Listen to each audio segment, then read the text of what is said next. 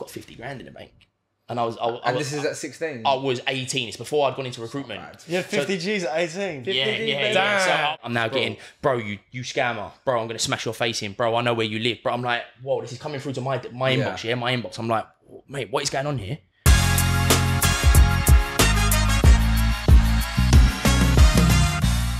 Yo, what's happening, people? Welcome back to the Graftkings podcast. We're back again here at Moo Moo's, Kent's hottest nightclub. And today we're joined by a guest that covers a industry we've never had on before. His name's Harley. He's a personal shopper, amongst other things. And why don't you do the rest? Why don't you tell us what else you do? Because you're a jack of all trades, master of all. Done everything. So yeah, as you said, my name's Harley. I'm predominantly known as the owner of Trendsourcing, but I also own an educational driven company, which ties into what I do, which is the Trendsblueprint, which teaches people how to get into reselling. So I do reselling, I do personal shopping, but then I also teach people how to get into the space as well. Nice. And how did you get into it all? Because that sounds like a minefield. Yeah, do you know what? I always get asked this question. It's like a real weird one because I jumped in and out of it. I was in it, I was out of it, I loved it, I hated it, but now this is me. Yeah. And whatever else may fizzle out as years to come will fizzle out. How I got into it. So when I grew up, my friends, I created a friendship group that were like normal people, would go out, play football. But what I always used to see is like they would always have the latest trainers. And I'm not giving the whole like poverty story here, but I was just like a normal kid from East London, right? But it was like on the weekends, everybody had the latest Harachis at the time or the latest Jordan 1s. I didn't know what Harachis were then, right? Yeah. And I remember it was one day, one of my pals' brothers said to me, "Oh, bro, we're going to go buy a pair of trainers from Carnaby Street. Size, still there now." And I remember every time I walk past it makes my hair stand up. He's like, "Look, I want an extra pair. I want to sell them." I was like, "You want to sell them?" He's like, "Yeah." He's like, "Look, would you come with us?" I was like, "Yeah, of course." Like, of course I will. Not thinking like I want to make money or anything. Yeah. He's like, "What I'll do is I'll give you the money for the shoes, but I'll give you like a tenner as well." And I'm like, I think I was like 14. I was like, "Bro, 100%, right? Mate, I'll do this every single day." So we all went there. There was like, you're with all your pals, like 15, 16 of us. We're all there, like wads of cash because he's giving us the money for the shoes, right? So I've got this big wad of cash in my pocket, and he's like, "Cool, you're gonna queue up. I want a UK8. Say that you want the screen green colorway." So we're all queuing up. It's like 5 a.m. I would queue up, big wad of cash, buy the shoes, give him the shoes, make a tenner. I didn't think anything else of it. It was just like, yeah, buzzing for the weekend, bro. Wake up. Like mum and dad didn't even know what I was doing. I'd like sneak out at like 5 a.m. I'd get home at like 10. I'd be like, "Where you been?" I'd be like, "Oh, I'm just gonna play football with the boys." This like, is like 14? This is at 14. Like, we'd all go, because we'd all have like parks near us. And then we'd like, everyone would meet up in the morning, or we'd jump on a BMX, or we'd like mess around. And I just did that continuously every weekend, sometimes Saturday and Sunday. So like, make £20 on a weekend, which look, ain't a lot of money, right? Back then, there was 20 quid lasted the whole weekend, bro. Bro, 14, 15, all I used to think about is that I had the typical like entrepreneurial start, right? Selling sweets in school, even in primary school, I used to sell sweets. I used to sell match attacks. Remember the shag bands? The shag bands. I used to sell them. So I used to think, how can I fund these little businesses that I want to do? Or queue outside the store. Do you know what I mean? And we all didn't have a phone at the time, so I couldn't like take videos of all this money, but I just felt like the guy. Yeah. And then, so like, used to sell sweets in school, so I was building up a little bit of a flow. And then I started to understand the game now. I sort of understand this business model that he was making me go to the store, buy the shoes for him. He was keeping a pair to rock, but he was also flipping a pair. Didn't know where he was flipping or who he was doing it to, until he then was like, "Look, bro, I can't make today. Can you meet this client for me? So I'm going to give you the money for the shoes, give you your £10, but this geezer around the corner is going to meet you at the station. And he's going to give you 550 quid. So I was like, "But you've given me 90, bro." He's like, yeah, like, go get the shoes. Like, give you 100, the 90's for the shoes, the 10's for you, but he's going to give you 550. So I remember doing this transaction, right? And I was just like, wait, like, this guy is just like doing the maths. This guy just made like 450 quid in these shoes, right? But I still don't have the money to buy these shoes. Every drop I was going to was like, I wish I was this guy buying them. And then I remember a re-drop dropped. So another pair that I bought previously, but I've sold this pair for him already, right? So I know how much they sell for. So I remember going to my dad, I was like, "Dad, look, this pair of Harachis, they're 90 quid, yeah? I swear to you now, I can sell them for 550. He's like, "No." He's like, "You can't." He's like, "Them shoes aren't selling for 550 quid. I was like, but he didn't know what I was doing. Right? I was like, "Of course. I'm going to buy them for 90 and they're going to sell for 550 quid. He's like, "No." I didn't have money at the time. Yeah. The money that I was making from doing it, I was either like selling sweets or wasting it or playing out. Of course, whatever yeah, you yeah. do, right? You're still 14 at this point. Yeah, in between Oh, in like between, 14, yeah. so like 14, 15, 16, I was drummed into doing this for him. Fine, okay. Yeah, I was like selling sweets in school heavy. Like when I went into year 7, I was the guy. Like For Lucas sweets. Age donuts, that was me. Like, and I was a bit of a bully in that sense. Like, you ain't selling sweets. Like, this is my area. Like, you ain't doing it. And then everyone would start to work for me. What about like your 8s, year 9s? Yeah, I was throughout.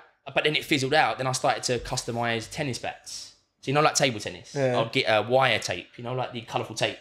And I'd create like loads of patterns on them. I did it to mine accidentally. So I got put into detention once and I did it accidentally. I was like, mate, this looks like an England flag. Yeah. And then all the kids in school were like, bro, how have you made your tennis bat like that? And I was like, look, I'll do it for you. Give me £5. They're like, sweet. So she sit there after school and do that. And then I've done like BlackBerry cases. Nice. Do you remember you could change the Yeah, case yeah, to yeah, BlackBerry? And then I found a supplier on eBay. So then I done BlackBerry cases. And then the shisha pens where you only used to get 400 puffs. Yeah. Do you remember them? Yeah, yeah. Then I bought loads of them. I sold everything.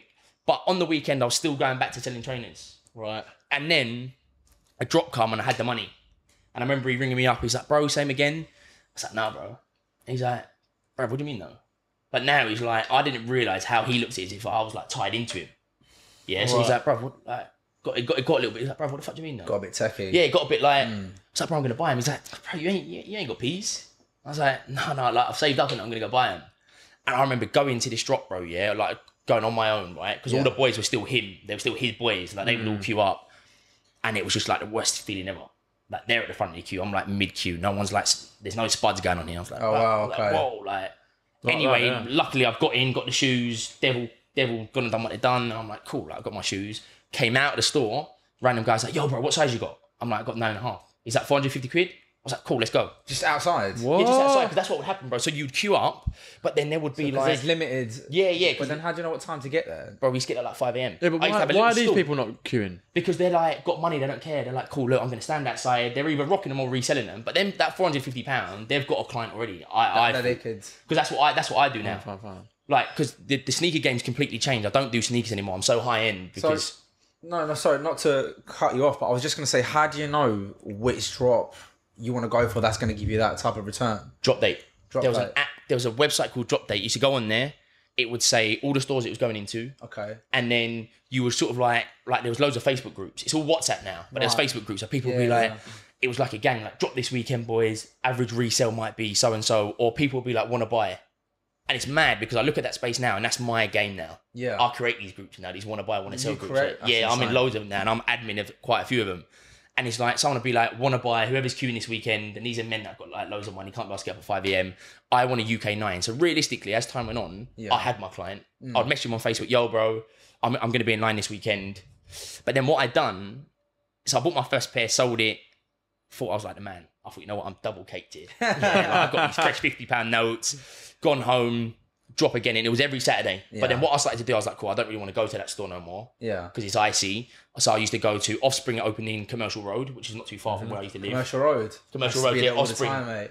So I done Offspring, and then you had, I started to like map out where, and then you had Yeah. Selfridges, Offspring. Loads So of we used to ho- do loads there. of wholesalers So and I everything used to down just there, go yeah. to different, I used to Yeah, go to yeah. different stores where nobody was. But then what I had done is I replicated his business model. Right. So I was like, cool, I'm going to school all the time selling sweets. I've got loads of pounds. They don't know about this game. So I'm doing exactly what he done to me. So I'm like, bro, what are you doing this weekend? Oh, nothing, bro. Well, look, if I give you £20, do you want to come queue up for me? Then Yeezy come about. Okay. And this is when Yeezys were 150, but they sold for like 500, 600 pounds. So I remember the first Yeezy drop, going outside store, but this is when like people were camping. Yeah, I see that. Yeah, bro, this is like when Yeezy time was people would mental. camp outside the Yeah. store. So I never used to really camp. I used to get there like maybe 4 a.m. and I was there until the shop opened. Right. But I would now have 5, 6 other people with me, Okay. giving them the money for the shoes. Oh, yeah. What this guy was Exactly doing what he was at the doing to me, beginning, bro. And they felt So how what, I you're felt. buying 5-6 pairs and reselling all of them? And then going to reset all of them. Wow. But then again, like you'd come out of the store, and if I wanted a quick cash out, yo, bro, what size you got? 7. Give you £500. But now I'm becoming like, I'm educated. I'm like, nah, bro, 600. Yeah, cool, bro, go. Yeah. And then I'm in the Facebook groups. Crazy. The Yeezy Worldwide group still goes now. And I'm actually quite good friends with my first ever client that bought a pair of Moonrocks off me. I remember he pulled up in a brand new Range Rover. He's like, yo, bro, can I see the shoes? I'm like, yeah. Pulled out loads of 50s, and every time Yeezy come, I just sold them to him. It seems like you love this industry, you know. Bro, I love it. I'm Love going it. to say, like, yeah, the way you're love talking it. about it, like, Love it. Yeah, passionate, innit? It's such- passion. But that's what I wanted to do. I just wanted to strip it back just a little bit and Yeah, say, yeah. where does the 5 come from? Like that entrepreneurial spirit, knowing this from a young age, even from selling sweets. Like, where does that 5 come from? Yeah, bro, do you know what? It's weird, yeah? Because like if you look at my CV, and I you know how old I am, right? 23, you'd go, nah, bro, you're not 23. My CV is long. Really? Yeah, because I do this to myself now, yeah, I stress out that I stress about being successful. So when I was young, I had a spark about I want to be a football player, right? Like everybody done it. And then I went into like I want to be a chef, and then I went down like I want to be a police officer. And Okay. Oh wow. I'm like from where I'm from, like, bro, no, you can't be fed. So I'm like, yeah, that's not really a good idea, right? That's not really a good idea. And then it went down like, then I wanted to be an accountant, and then I drummed that into me because I used to tell my mum and dad about it. Like, yeah, do you know what, accountants? Like your uncle's an accountant, made loads of money. I'm like, cool, I want to be an accountant. And then I got my GCSEs, and my maths wasn't there. Right. And I remember my head of year going like, bro, you ain't going to be an accountant. Yeah. Do you want to come on to sixth form? I was like, no. Then I went and applied for an intern in British Gas. Done that for a little while, loved it. Couldn't get the job at British Gas because I didn't drive. Then I'd done everything. But in line with that, I was like doing loads of part-time stuff. Yeah. So I used to wash up on Sundays. Yeah. Yeah, like a bagel shop down Columbia Road. Hated that, but it was just to make money. I did British Gas. I did construction. So I worked on site in between like 15 and 17. Yeah, with my dad. 'Cause my dad's my old man's a bricklayer. So I did construction. Loved that for a year because like 15, 16-year-old on site. Yeah, that's it. But then I was missing out on the drops. So I stopped doing that. And then it was like 6 a.m. cold morning. So I'm like, cool. Don't want to go and be a bricklayer like my dad. Don't want to work on site. Because my older brother's a scaffolder. My little brother is a scaffolder. My sister works in beauty. So it was like very like, by the time I got to like 18, I'm like, mate, we're like a proper like white family. You know? Like dad's in construction. Sisters in beauty, like I've got to somehow switch up the game here. And then I remember I went to this like thing in King's Cross, and it was helping people get a job. And I was talking to this guy, and I was like, I want to be an accountant. And he was like, you're never going to be one. He's like, you don't come across right. You've got bits stud earring in your ear. Like you just don't really talk like an accountant would talk. You don't act like one. I said, cool. He said, like the Wolf of Wall Street kind of concept, but Wolf of Wall Street, I don't think was out then. He was like, cool, sell me, I don't know what he said. He said, sell me this. So I gave him a little bit of a spiel. He said, recruitment. I said, I don't know. Right. Yeah. He said 100%. But that's what I said to you earlier before the cameras rolling. I can see why you've done recruitment. Yeah, that's what he said to me. He said recruitment. I can see why you've done it, yeah. Yeah, and I was like, nah, man. I was like, nah, that's not really my thing. But again, I'm still selling trainers at this point. But again, it's not that, I never see that as like, I'm going to sell trainers for a living. I'm going to open this sneaker store. It never ever went through me. Yeah. That was my hobby. People played football on the weekend. I never played football. Yeah. Well, I used to play football, but not like, oh yeah, I'm a football player. I used to play in goal. Yeah. Because I was like quite tall, quite like chubby at that point. So I never really enjoyed football. So it'd be like, where are you going this weekend, bro? I'm going to go buy shoes. And I had like 3 or 4 boys that didn't play football that would come with me, and we did it every single weekend. Yeah. Yeah. And someone said to me, like, I think I enjoyed reselling more then than I do now. Because it was like 15, 16, 6, 7 of your boys, McDonald's breakfast in the morning, big wad of cash by the end of the day. Big buzz off the back. Yeah, That's a routine, isn't it? Yeah, chill on the weekend. Like, I had no stresses, right? Like, I had nothing to stress about. It's unique though at 16 to be earning that money, mate. Like, I mean, yeah, I'm a decade older than you, and at 16, I definitely weren't doing that, mate. Yeah, mate, it got to. I definitely weren't doing that. Do you know what? It's funny because I remember when I was about 18. I remember I went and jumped in on a job with my dad again. He was like, "Oh, look, come on this job," and I remember him saying like, he said something like, not something about money, and then I remember sitting there and it was on my lunch break. I tallied everything up, and I was like, "Mate, I've got 50 grand in the bank." And this is at 16? I was 18. It's before I'd gone into recruitment. You had 50 G's at 18? Yeah. So I blew that fairly quickly because then it was like, oh, you're going out now. So like faces have come about. Now I got my faces. Faces? Yeah. That's why I learned to pull, mate. Yeah, mate. That's why I learned to pull, baby. And you got to think like faces is like going out of the area. Do you know what I mean? Yeah, like, yeah, everybody comes into Shoreditch. Shoreditch. Yeah, mate. Jumping on the central line, like 30 G's going out. I live around the corner there. What, is literally, that where you live near there? Yeah, literally around the corner. Like going to faces, that blew fairly quickly, still doing the drops, but then the sneaker game just went done. Did it? You couldn't queue up no more. What? Okay. Because every drop I went to, someone would get stabbed. Someone would get beat up. Because then what it was, then people that would also wait for shoes would be bombarded by people that are like, I ain't queuing up. When that door opens, I'm going to bombard it. And every drop, bro, and it was a Yeezy drop that I decided not to go to. Someone got stabbed, police called it off. Every single bit of stock from that drop went onto a raffle. And that's what happened then. It just fizzled out. Hell. Yeah. Sense, though. Everything's just got so everything now. stopped. Like, you can't even wear nice stuff as well. You can't, man. And everything stopped. I was like, well, that's What year was this? Yes, guys. So as you know, we have recently partnered up with IPAM. They are specialised chartered surveyors based in the very heart of London, and in Kent. So guys, you're probably thinking, who are IPAM? IPAM are specialists when it comes to letting, leasing, and strategic investments. Guys, IPAM pride themselves on not only working on behalf of the occupier, but also on behalf of the owner. What chartered surveyor do you know that offers a 24/7 support system? IPAM are those chartered surveyors. If you're looking to make a strategic investment in property, or just simply looking to find out some information about the property world, hit IPAM up on their website, drop them a DM on Instagram, and all of their socials will be below this video. So a massive love to IPAM for sponsoring the Graftkings. Now let's get back to the pod. That was the Yeezy, I want to say Yeezy Breads, which come out. I want to say, well, it would have been 2008. Yeah, it would have been around 2008. It was 2017 and 18 because that's when it all just stopped. Do you know what? It's funny you say that because I feel like there's a massive shift in culture since then. Like everything's changed since then years. Yeah. Like everything, like not just what you're talking about the game, like music, like the way people like hold themselves, the clubbing culture, dating culture, Instagram, the way girls look, everything's from everything's 2017, 18. Everything's gone completely like To shit. to shit. I think 2019 was the last proper good solid year where he's like, there was nothing going on in the world, there's no cares, no worries, we're doing what we want when we want. 2019. 19 was a good year. Yeah, it was a good year. That's 18 what I mean, and yeah. 19 was a good year. Don't get me wrong, we had fun during 2020, 2021, but yeah, the dynamic shifted. Yeah, the whole world's changed. But that's crazy that you couldn't even do a drop anymore. So how did you, when that happened, what did you do to adapt? Like, mate, I was still like, so instead of queuing up, I'd wake up at 5 a.m, laptop, phone, iPad, try and go into these raffles. No entry. One come in, great, cool, nice little earner. And then it was like, I then went, would I have been in sixth form at 18? 16? I think I would have been, yeah. So I went into, I was doing sixth form business. So I've got quite good, like, people are like shocked. Oh, bro, you got GCSEs. I've got GCSEs, I've got A-levels. Because I always thought in the back of my head, but I thought at the time, which isn't the case now, right? You need to have grades to fall back on because this, if I want to go and do this or that, you need it, right? Now, I personally think, and I say this to people that come on board and join my blueprint, in all honesty, all you need is a personality. If you have a personality, I can walk into, I'm not arrogant now, but confident. I had a recruiter ring me up the other day because my number was still on LinkedIn. And she was like, I just entertained her for the sake of it. She was like, okay, cool, look, like, we've got this really good job. How much do you want to get paid? I said 100 grand. She laughed. She said, what? I said 100 grand. She said, why? I said, I know I'll come into your company now and make you more than 100K. I went, I know I'm good at what I do. And it was like, when I first joined the recruitment, I wasn't like that, but a personality will override anything. Because I walked into this, so I'd done my A-levels, I dropped out for 3 weeks. When I worked for a recruitment firm, hated it. I was a resourcer at the time. Anybody didn't know that? It was like smash the phones. And it was like, I was, mate, and all everyone done was get on drugs. Oh yeah. And I only saw drugs in films. And I'll never ever forget this year. I only saw drugs in like Green Street, football films that I used to watch that I weren't allowed to watch, but I watched it anyway, right? Yeah. And that's all they spoke about.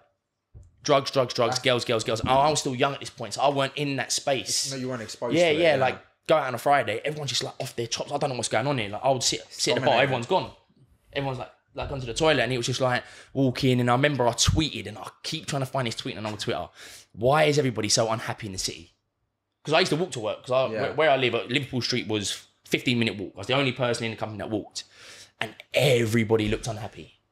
Do you reckon that's down to all the substances and everything everyone's taking? No, but who enjoys a 9 to 5? Personally, but they say the most unhappiest people within the UK is in London. Yeah, they do say that. Yeah, like London's got some of the most unhappiest people. Yeah, I think, and I think that's so true. Like who enjoys a 9 to 5? Yeah, like listen, I'm not saying a 9 to 5 has helped me massively. The company that I worked for, the other recruitment firm that I went into, if it wasn't for them, I don't think I would be as equipped as I am now. Yeah. And I give that to them, right? If they watch this, they're going to be like, hey, yeah, we made him. But it's not that. It's the way I spoke and conducted myself was different. Yeah. So I've done that, come out of it, went back into sixth form, and then I've become a bit of a lost soul. Right, okay. Yeah, I was like, I remember it's me and my boy Elijah, he's like my, like that. I don't see him as often now, but we're like that.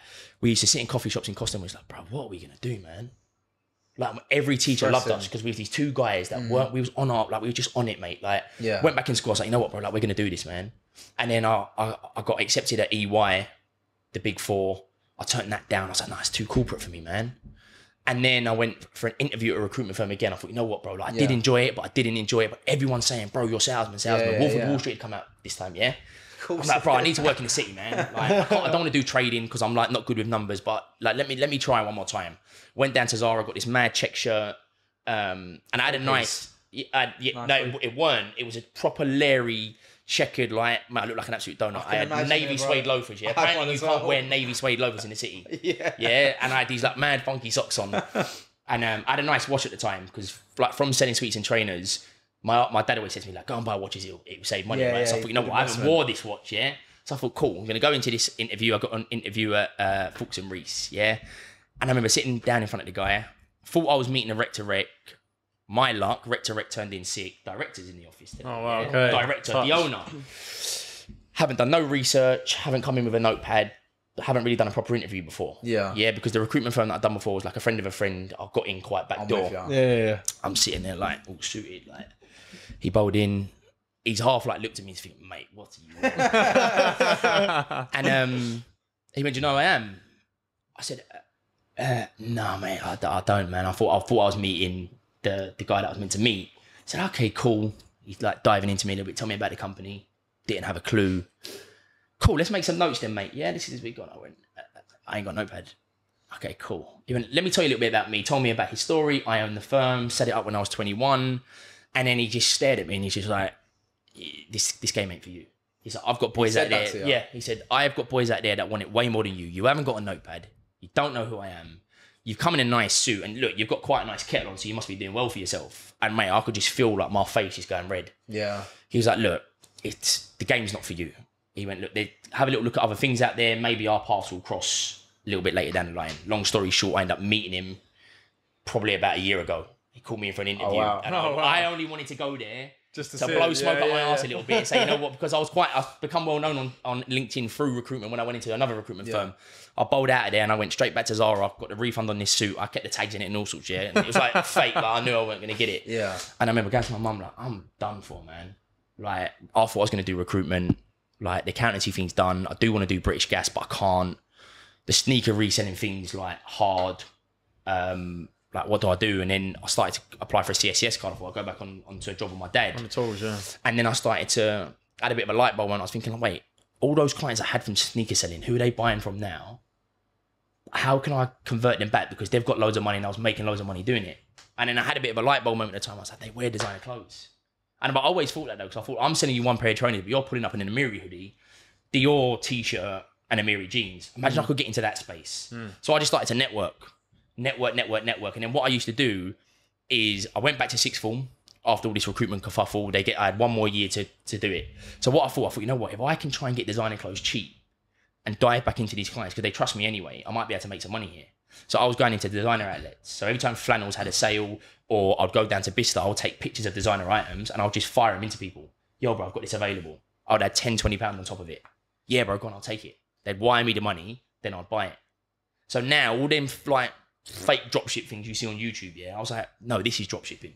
Yeah, not what these people are saying on YouTube. This is dropshipping. What I'm going to do, I'm going to take a payment, pretend this stock's mine. I was going into the changing rooms, I was putting them on like I do to this day. And I was going, yo, bro, I've just got this in stock. Because they knew me as the kid that sold trainers. No, now I'm the kid that sells trainers and clothes.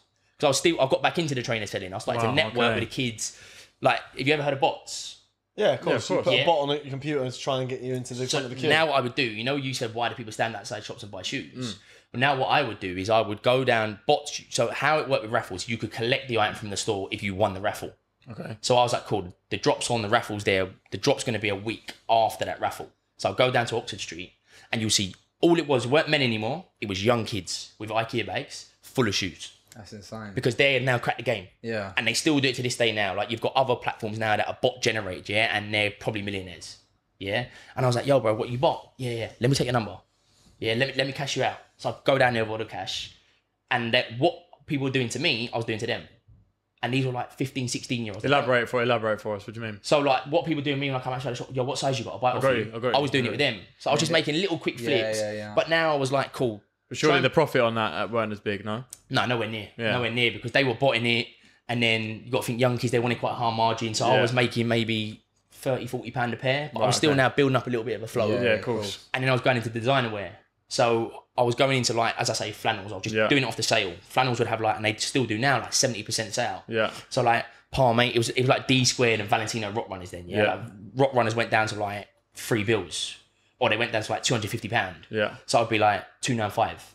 Put it on my personal story, send it to people. Then I created an Instagram on it. Okay. And it weren't personal shopping. It was called, I called it Unlimited Fashion.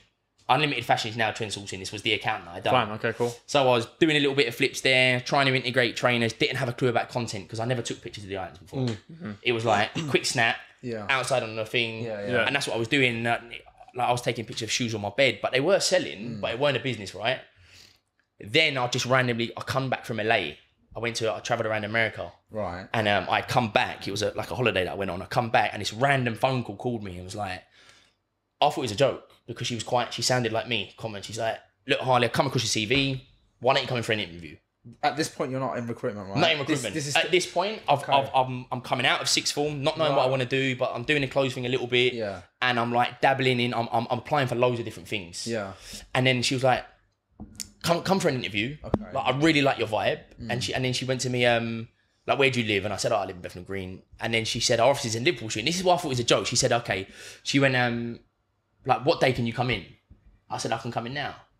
She's like, but she said something like, don't you live quite far? And I thought, like, well, Bethnal Green, Liverpool Street, like, this is obviously a joke. Yeah. So I was like, cool. I said, look, I've got to go anyway. Look, send me an email and I'll come back to you. Anyway, long story short, sent me an email, went to the interview at a recruitment firm for railway work. Yeah. And ended up getting a job. And then that was it. That paused, stopped doing that now. Oh, you stopped it at that because point. I remember walking into this firm and within the first week, I loved it, man. Yeah. Like, there was loads of young people there. Hate it, yeah, the rec-to-rec girl, Chloe, was like me. Yeah. So she was like the mum of the company. And I was like 18, suit now still had like loads of rascal suits and everyone at work would say Went back to Zara. Yeah. Or, like, now I know about Broadgate Circle. So now that stopped. I was like recruitment. Yeah, recruitment. Yeah. But even then I still like, I can't like, why am I waking up at 8 a.m. or not even, why am I waking up at 6 a.m. and finishing at 5 p.m. But if you know recruitment, you don't finish at 5. They give me a work phone. They're like, I remember him saying to me, like, bro, if anyone calls you on the weekend, answer it, yeah? And I was like, do I get paid? And I remember him going, bro, mate, he's like, you are delusional. So what do you mean? He's like, no, of course you don't. Part of the job. Yeah, but I'm thinking, like, I was railway, yeah? We're very dominant on Christmas. Mate, I was working on Christmas Day. Like, I was up at 4 a.m. on Christmas Day, checking people in. Yeah. The thing is, though, man, like, I think in order for you to truly know the value in what you do now, you had to do that. And you know what? You had to do that. Well said. I sit there on the blueprint, right? Because the blueprint is very driven around escaping your 9 to 5 and side hustles. And I say it all the time. Look, a 9 to 5 is a scam and I'll live by it. Yeah. And I got caught up in the matrix and it is a scam because a 9 to 5 teaches you that you have to wake up at a certain time and finish at a certain time to be successful. And that's the way I felt. Like, the way I felt is I had to work in the city. I had this American dream, right? I had to work in the city to be successful. So the way I looked on social media while working in recruitment was this big city boy doing really well, making thousands. Yeah, 18 come out.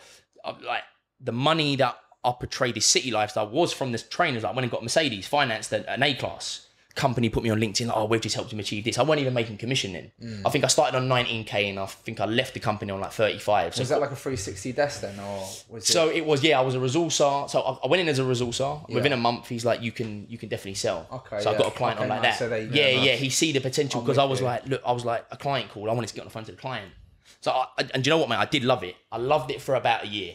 And I lived and breathed the company. Yeah, I loved it. Recruitment. People used to say, used to go Broadgate on a Friday. What do you do? Yeah, I'm a recruitment consultant. I used to say the word top biller come out. I weren't top biller. But I used to tell people I was a resourcer. And people used to be like, oh, mate, you're a joke, mate. Just like, you're a consultant. You're a job, innit? Yeah. So I was like, cool. I was like, I'm a consultant. Like, top biller. Yeah, my financials last year were nuts, mate. Nuts. And then it was just like, I was like, oh man, I don't really like, I enjoy it, but what I'm bringing in isn't showing in my wage. Do you know what I mean? I was nicking just under $2,000 a month, which at then was good because it was comfy. But then I was like, what? I need to find something I enjoy, and I kept avoiding the trainers thing because I was thinking that's not feasible. Like, I'm not going to make money from selling trainers. The game's done now. Like, but clients were now reaching out to me again. Yo, bro, have you got this? Yo, bro, have you got that? So the whole buying the designer stuff again, I started to do it again. So rather than going out on the weekend, I would go into it. I would like try and drop ship. It weren't drop shipping then, but what I was doing there makes sense now, right? So I would do that, and then I started to build up the Instagram again. Instagram was still terrible, and then I don't know how this come about, right? But I sold something on Facebook. Bear in mind, my Instagram was terrible, and then it was like a week later, boom, blue tick follow. I was like, mate, I'm in. I was like, I'm in now, yeah. It didn't materialise, but I thought, you know what? My Instagram must. Yeah. It's now going to show some volume, right? Like, I got a blue tick follower following me. So I kept doing that, but now I started to get quite motivational. Like when I was going out now, when people saying, what do you do? Yeah, I'm a recruitment consultant, but I've also got this. Now I started to plug it in because I thought, you know what, there's an opportunity I've got here. 100%. Because the dropship thing started to get busy, like it started to get easy. I'll go into store. And this was with Clobber, yeah? This is all designer clothes. So the sneaker thing was just like, it was here and there. Now I don't touch it at all. The odd sneaker I touch, but that game's like, I don't, like even what we drum into our blueprint, my blueprint is all around high-end designer wear. Okay. So I'm talking your big brands like your Dior, your Goyard, you name it. All your big brands is what I specialize in now. I'm now, so I started like D Squared, Valentino. That's what I was dropshipping. Yeah, cool. Givenchy, that was my niche. Yeah. Now people know me for like Dior, LV, Goyard, Hermes. Like we're selling like Birkin bags. So now. at what point, while you was doing recruitment, did you say this is becoming so scalable that I'm going to stop doing what I'm doing and focus on this full time? Yeah. Or did you stop recruitment and then it became scalable because you focused all your time onto that? Yeah, good question. Lockdown was the main reason that I stopped. So, but prior to that, what a day in a life would look like for me is I'd wake up at 5 a.m. I'd be in the city around 7 a.m. but I wouldn't start till 8. Yeah. The good thing about not the good thing, but the bad thing about the company I worked for, there was no early finish on a Friday. Right. It was 8 till 5:30. Everybody normally started at 9, finished at 5 on Friday with beers, finished at 4, right? So I'd get in the city for around 7, go into a coffee shop. I'm now thinking, cool. The pictures that I took on the weekend, now let's start pumping out to my network. Let me start putting it on Instagram a little bit. Yeah. Let's see what kind of sales I can make. I'll then follow up on at lunch because you couldn't really go on your phone. Like, mate, honestly, so in my company, 9 to they 12, must have that's it, thought I head had down, IBS because I was always in the toilet. Oh, mate, same. Yeah, I was always in the done toilet, recruitment mate. for a year And I as well. was They like, hated it. got to a point where the manager was like, mate, you like, what's going on with you? Because no one knew at work. I've got an intolerance, mate. This was no, he was like, you're always on your phone, but nobody knew. And I mean, mate, I'll come up with excuses like family members ill, cats died, this like sickness is. How many cats you got? Yeah, mate, His nan's died 5 times this year. I wanted to get home. I wanted to get home and make money. I love making money. Yeah. And that's the thing about like working a 9 to 5. You don't see that. Like, I make money every single day. Yeah. Every single day, there's an exchange of money, I'm with you. and that motivates me. But do you know what I find the craziest thing from out of everything that you said personally? It's the fact that you was coming out of sixth form and you was worrying that you basically like, what am I going to do in my life? Yeah. And you're 18 at this point. Yeah. So do you not think that that's maybe a part of the way society and social media and everything has kind of come to is why you felt that pressure? Because I didn't Mate, feel 100%. like that. I feel like that now though. Like people, feel like that now? people turn around to me and go, "Bro, you're successful." Like, every single day, I stress, but it's good stress, right? Yeah. But it's because like There's no cap on success. yeah, because you know what it is. There's no limit. You No. get, you know what I mean? You get to the next point, like, oh, cool, now I want to do this. Yeah. Cool, now I want to do this. But then we've spoke about this on previous pods. I said you need to enjoy the process. It looks like you're enjoying what you're doing. Yeah. But then if there's some people that could be in your position that is doing as well as you are, but they hate it because they're just chasing the next goal. Yeah. So like I'm guessing you're happy where you are currently. You're content or Yeah. I wouldn't. Yeah, I would say happy, but I always want more. yeah. Yeah, There's so nothing like wrong with it's that. like if Yeah. I break a deal, like say for example I sell a pair of Dior's and I make £100, well I want to make £150 next time, or I'll set myself financial goals and physical goals. Yeah. I was going to say, is it all about pound note for you, your goals, or have you got goals as in where you want the business to be, what you want to venture out into? Obviously now you've got the blueprint. Like, do you see other avenues in where your businesses and your ventures can go, or is it all just about I want to make that pound note? Do you know what? It's mad, right? Because if you shop with me to start and you're a big client, I'm going to lose money on you. Yeah? Most personal shoppers will look at you as an advantage and make money on you because they're going to think earners here, big client. Yeah. See, the way I think is if I get you here on deal 1, you're never leaving me again. So how do I get you in my palm? Because I'm not special, right? Like people say, what's your unique selling point? I don't believe that exists. I don't believe anybody has a unique selling point. Well, you turn around and say your delivery is fast, well, I can make my delivery fast. Yeah, personal shopping is saturated. We're all the same people, right? Oh, you've got different stock. You don't, bro. Because you've got it from a brand in some way, shape or form. Yeah. Do you see what I mean? So my, not unique selling point, but my way of thinking, which to some people like, why are you losing money? And I say this to our blueprint members, right, that come on board on the educational front, is don't worry about making money. So my blueprint's 12 weeks, right? And people say, okay, bro, how much money am I going to make? Or how much profit am I going to make? I say, no. In that 12 weeks, don't worry about making money. Worry about building a business and building a client base. Yeah, cool. So how I look at it, and I did this I did my first ever pop-up in 3 months ago in Dubai. My first ever time going to Dubai on my own. Because I went to Dubai last year with family and I went in February with the missus. Went to Dubai on my own. Networked with a guy in February when I went out with the missus. And he was just basically like, bro, you are something else. And what you do could blow here. Come and do a pop-up. He's like, I'm going to put you in a supercar showroom. It's called the luxury supercar showroom, biggest showroom in Dubai. He's like, bring loads of stock and I'm going to just push clients to you. Yes, people, if you're enjoying this pod as much as we are, we'd really appreciate if you hit the subscribe button. Let's get back to the pod. And there were certain clients that would come in and I would judge people, right? Like, or he would give me a nudge. He'd go, bro, she's big time. Like, her husband, multi-millionaire. Or he'd go, see him? Big property portfolio. So in my head, straight away, they go, how much is that? I'm now losing money. Because I want him to turn around and go, oh, shit, yeah, like, this guy's serious. Because that's just going to lead to inquiry. So you say, like, am I driven by money? 100%. I think everybody is, right? But for me, it's like, would I rather make 50K this month and scare away a clientele because he was too expensive? Or would I rather make X amount knowing that him, and him are now advocates of my business? And they're going to turn around and go, you see that Harley guy? Service, price, everything, A-star. Because I look at other personal shoppers' prices, I go, how do you get away with that? Because they're pound note driven. Okay. But then that's good for me, right? Like, I love expensive personal shoppers because you're too pricey. So you're going to scare away that big dog. That big dog's going to come in front of me. I'm then going to break even or lose money on his first order. He isn't going to go anywhere else. But then you got the client. I think this comes back to what you said earlier, though. I've always believed it myself as well. What you said, so I was wanting to get back to that point, was that with the right personality, you can have anything. 100%. And People buy people. They don't buy. People buy how you do something, not what you do. 100%. Like, people say, like, I'm the brand. You are, yeah. And it's even like with the blueprint, right? Because the blueprint is very driven to me. And even Yaz said it. Yaz was like, bro, why don't you turn the blueprint? Like, forget about the blueprint, right? Like, why don't you change the blueprint to your name? Because like people ain't buying the blueprint, aren't they? They're buying you. Correct, yeah. And I was like, do you know what? It is a really good idea. Like, build the blueprint around you because the blueprint is me. Yeah. And it's even like when I do the one-to-one consultations or the kickoffs and people jump on it like, no way, bro, it's you. Like, they don't think I'm going to be on it, right? But when I'm on it, every call I take I close because they're buying into me. Correct, yeah. Yeah, because I am the blueprint. 100%. Yeah, the Trends Blueprint is me. It's my 8 years in the game. It's how I scaled my business to 7 figures last year. And it's how I'm going to go help aspiring resellers do the exact same. They want to work with me. Yeah. Don't care about my fancy logo. Don't care about the nice office I've got. They want to, like, bro, I want to work with you. Yeah, cool. And that price they're paying is to work with me, and every single member gets me. And it's like what you said there. It's like, like you could be the cleverest person in the room. But if you have a personality... No one likes you, yeah. But if you have a personality, and that's why I think I've scaled so quickly. All of my clients that I've got now have been done through word of mouth. Or like referrals. It's a stronger scheme, man. Yeah, like, see, my client base now is quite weird. Like, all of my clients know each other. Yeah. Because like, the day, like, the world you're in now, right, is that I don't deal with random clients. A random client may message me, oh, bro, yeah, have you got this? Yeah, I come meet you, pay cash. No chance, go somewhere else. I don't roll like that. Yeah. Yeah, I'll solely based on referrals. Yeah, I'm too streetwise in the sense that I'm not going to come and meet you with this designer stock on the hopes that you're going to pay me. So now, the way that my business has been sculpted is like, I serve you, you're then going to be straight in your group chat or on Instagram shouting me out. Someone's going to come to you and go, what? Tell me about this, like, who's this Trendsourcing? Bro, prices are perfect. Yeah. Services unreal. If I refer you, he'll come deliver it to you. Yeah. So all of my clients allow like a domino effect. They all know each other. And I always ask clients. It's the strongest.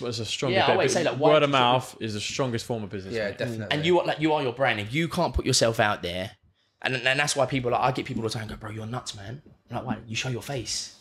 Because like 2-3 years ago, the personal shopping world was blur your face out, look drippy, don't show your face. Like, all the Henry Chadwicks in The Undivided would blur their face out, so everyone copied. So that's what I used to do. I used to blur my face out. Yeah.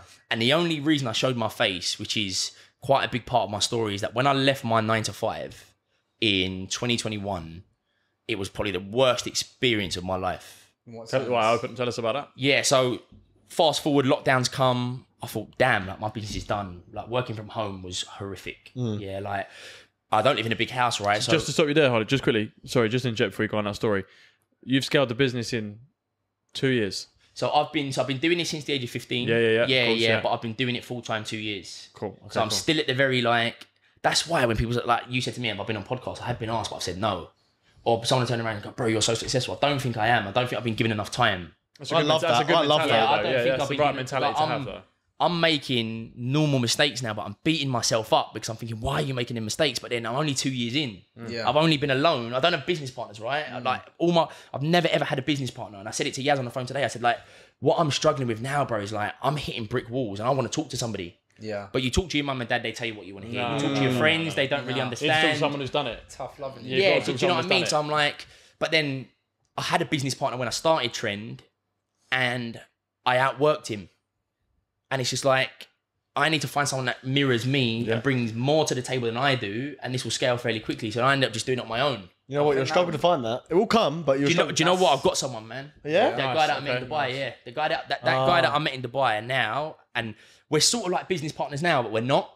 Like, he does his thing, I do my thing. He pushes clients to me, I push clients to him. But then we somehow come in the middle, and I'll give him advice about his business. He'll give advice about mine. But you know what I like is he don't know about my game, and I don't know about his. Yeah, nice. Okay. Do you see what I mean? It's just like. And I've had people offer to buy my business. I've had big clients offer to invest because they see my work rate. Again, back to personality. Then you work for them. Yeah, back to personality. They're saying like, bro, see you're mad. Like, your work rate, like your turnaround time. Let me invest. But I built a business to like a point where I don't need investment. Yeah. I don't need any investment from anybody. And that's what I said. I need. It's powerful, man. I don't know what I need, in all honesty. Like, I'm at a phase now. Let's go back to 2021. Yeah. Talk to us about that pinnacle moment where you went, I can leave this job. This is me now. So lockdown come. The first bit of lockdown was amazing. Like everybody, I was looking at the TV screen like, please be locked down, please be locked down, please not go back to work. Yeah, please just add another 10 days onto right? And which is probably a bit of a bad mindset, right? But it's just like, I don't really want to go back into the office. Waking up, working from home is fun because you basically did nothing. Started to like train in a gym, started to train in the garden, go for runs. The missus stayed with me, but me and the missus were fairly new then. Okay. So this is quite a weird point where I was like, boom, like, is this going to work out? Is she the one? Oh, let's just go with it, right? Yeah. It was good to start, but the clothing business was picking up. But then I thought, this is done for now. Like, everybody's stuck in. People are buying for me to go out, but no one's going out anymore.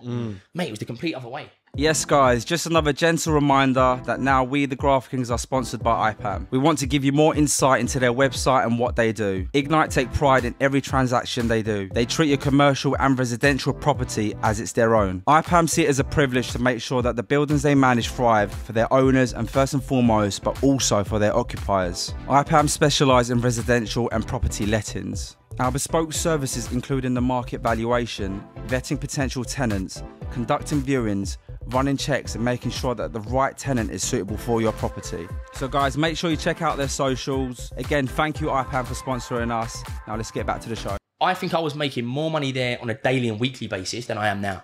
Why do you think that is? Mate, because people have more expendable cash. They weren't on holiday. People that were reckless with their cash were being more reckless. People that didn't have money now had money. Yeah. People that were clever were getting all these bounce back loans. Yeah. Self-employed people were understanding the coup to just get loads from the government. Correct. And people were like, okay, cool. Well, we are going to be able to go out at some point.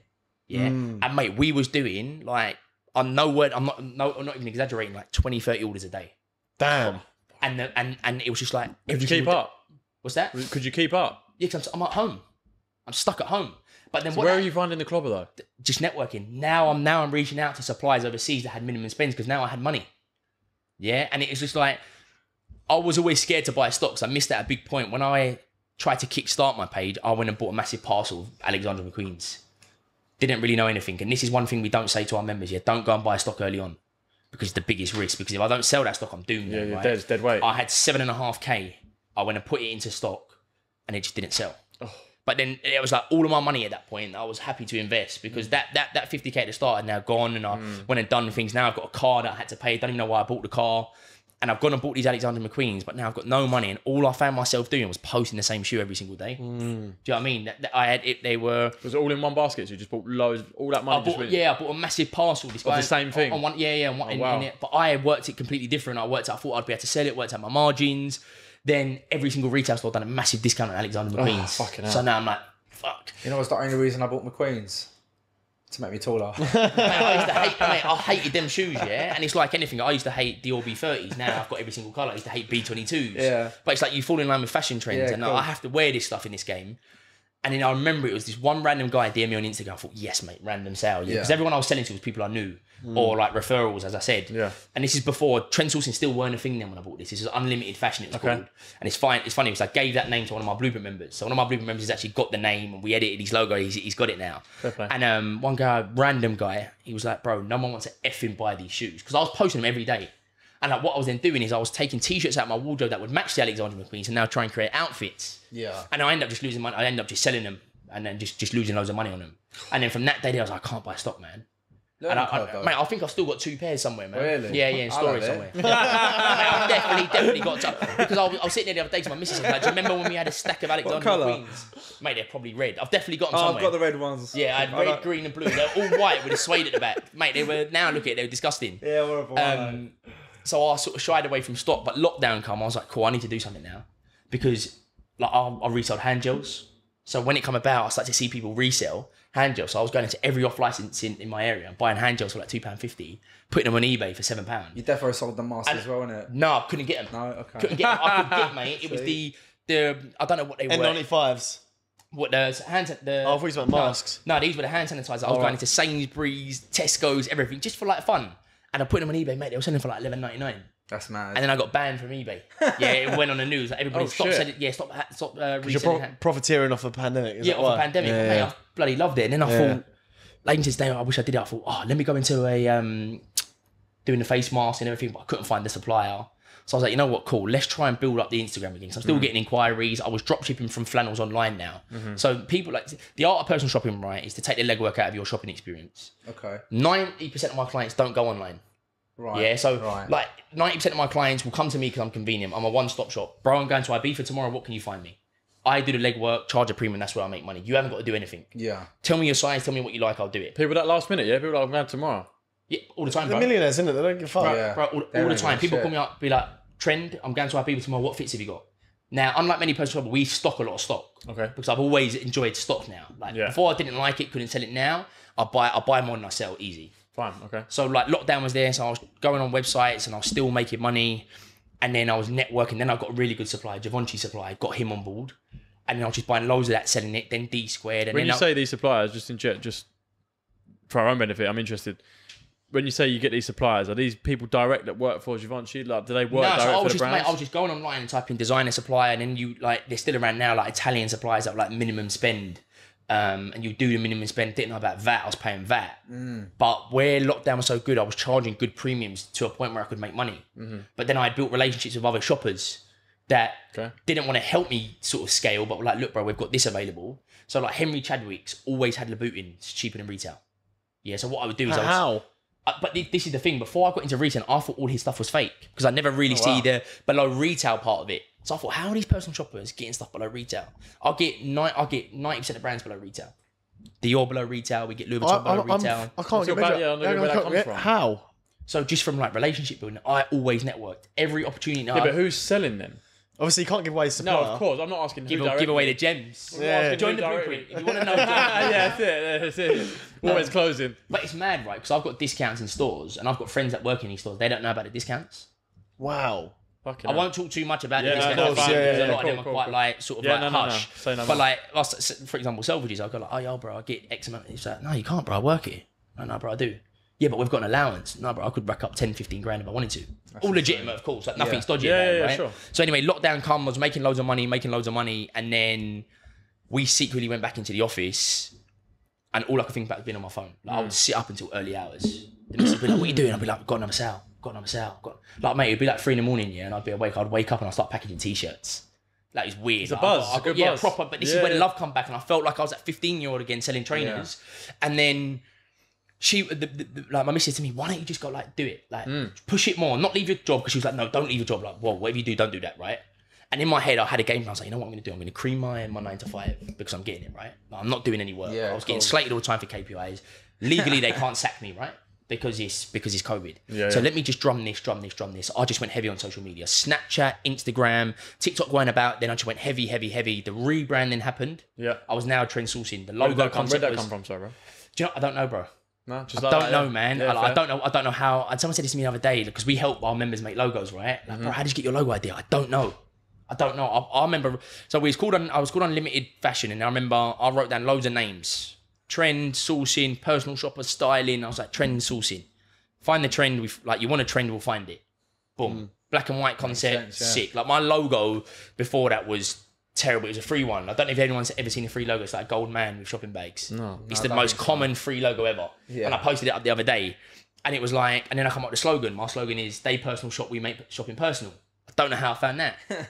And now when I look at my logo, the logo, I'm not just saying it because my company. No, of course. The logo is lit. The slogan is lit.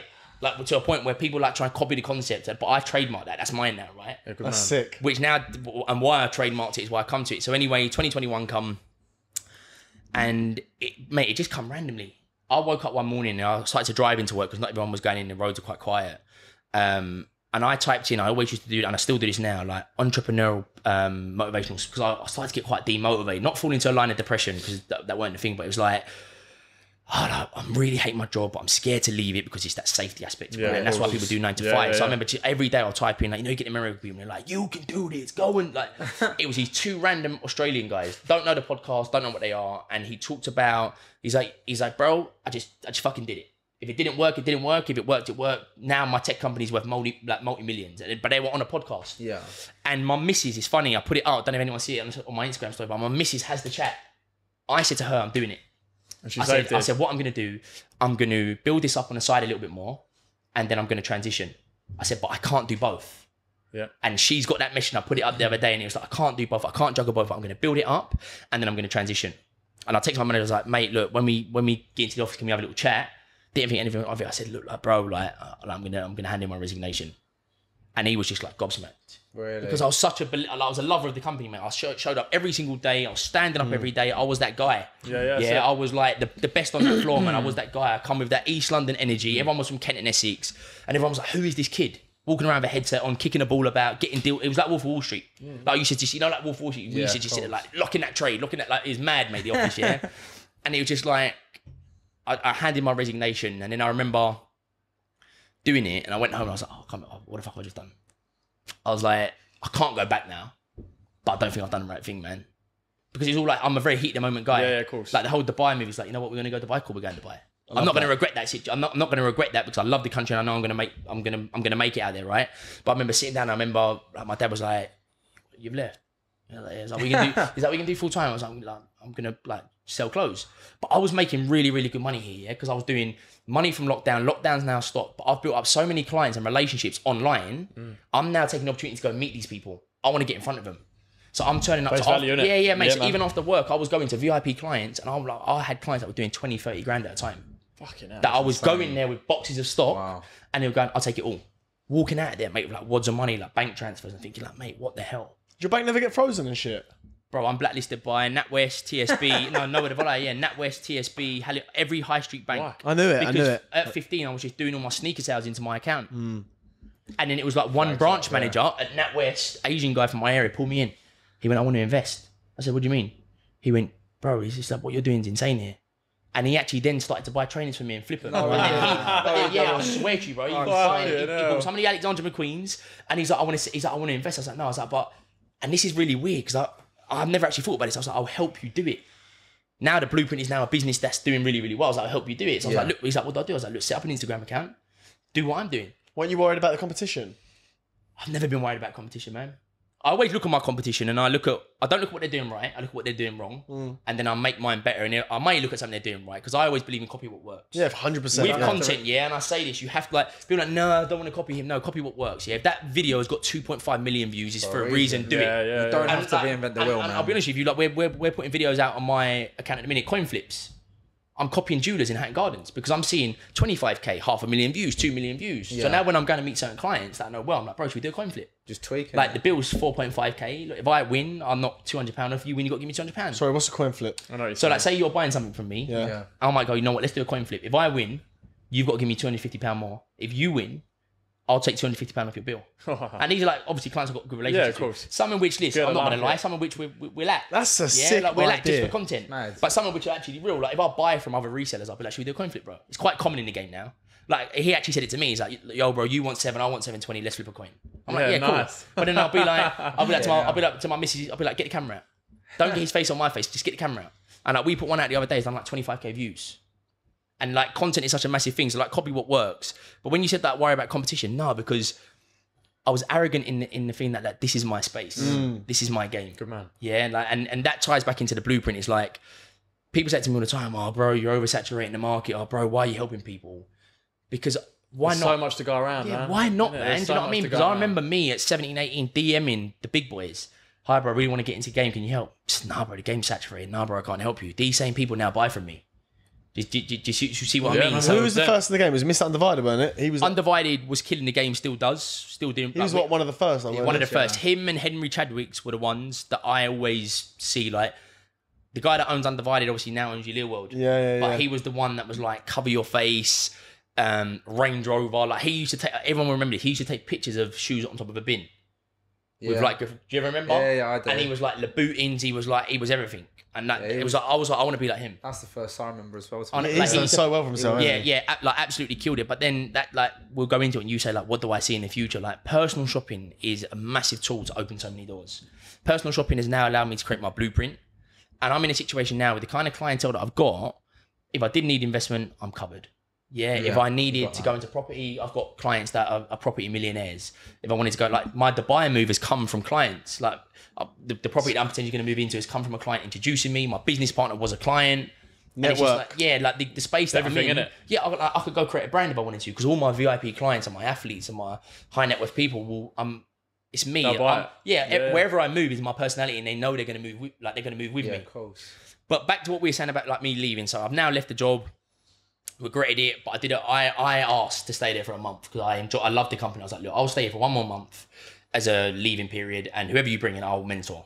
So I'll become like a manager to a certain extent, manage this person. But my manager knew, like, he was like still is my pal. He's actually got an office in my building. It's mad, mad story. So I see him all the time, and he's like, listen, just go through it, mate. Just like crack on with what you got to do. Just show up, bring the same energy. We know where you're set. Cool. Long story short, first Mondays come.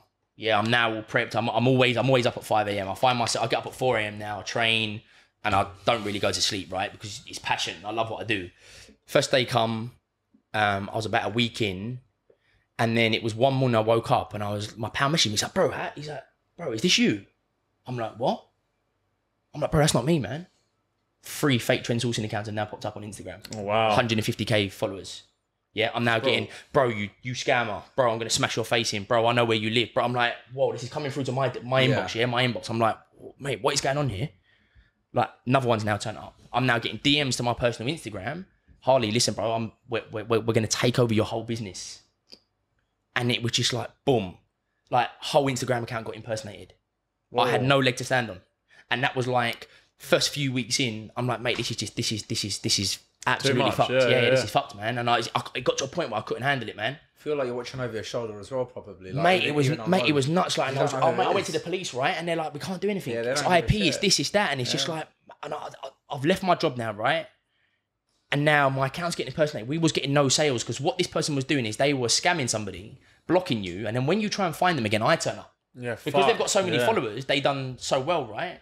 So then that happened. Then my account went down. And then they disappeared, then they come back. So like, it hasn't been an easy journey, right? Yeah. Like, it hasn't been an easy journey at all. And it was just like, I was outgrowing my bedroom. So I was like, okay, what do we do now? So then built an office in the gardens, and I was working out of my shed. Yeah. But I was still pushing you. I told myself, listen, you're going to make this work. You know who your clients are.